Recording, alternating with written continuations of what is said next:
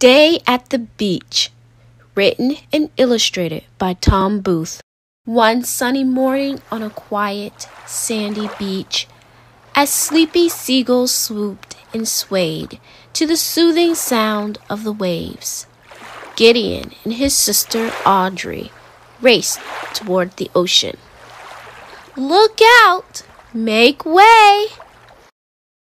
Every summer, Gideon and Audrey would build a sandcastle together. Gideon made sure each tower stood straight, every wall was level, and all the castle sides were smooth.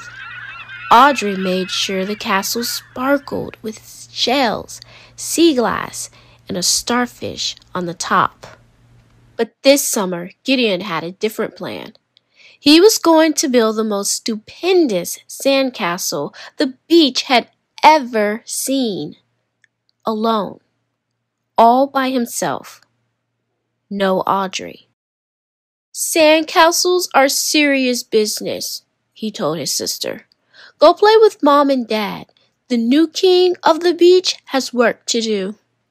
Audrey marched off. Gideon started digging, shoveling, burrowing, tunneling, piling, and scooping. He made sure each tower stood straight and every wall was level, and just as he smoothed out the sides of the castle, "Heads up, kid!" "Sorry, kid. Next time don't build so close to our game." "Nah, that was just a practice castle," Gideon replied. He picked up his tools, walked farther down the beach, and started all over again.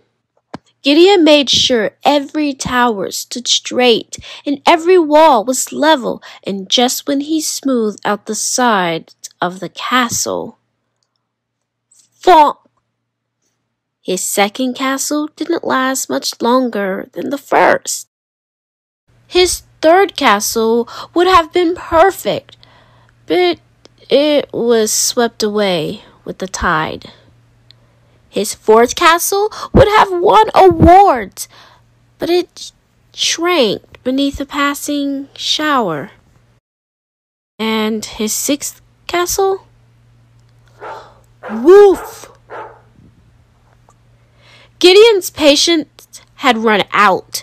He grabbed his bucket and shovel, then set out to look for a new spot where nothing and no one could interrupt him. "That's it!" And finally he found one. "Perfect," Gideon said. He quickly got to work. "Wait until Audrey sees this. I am truly the king."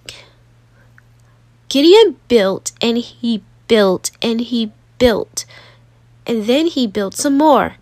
He made sure every tower stood straight and every wall was leveled, and as he smoothed out the sides of the castle, everyone on the beach started to walk over. "Awesome! Whoa! Come and see what this kid has built." "You are king of the beach. How did you do that all by yourself?" Gideon loved the crowd's chants and cheers, but then he spotted Audrey building a sandcastle with their mom and dad, and suddenly Gideon was feeling very lonely. He jumped down and walked across the beach. Audrey's castle didn't have straight towers, level walls, or smooth sides, but it did look like fun. Gideon glanced over his shoulder at his castle. Then he looked at Audrey's. "Room for one more?" he asked. Audrey grabbed the bucket from her big brother. "On one condition," she said with a grin. "We finish building it together."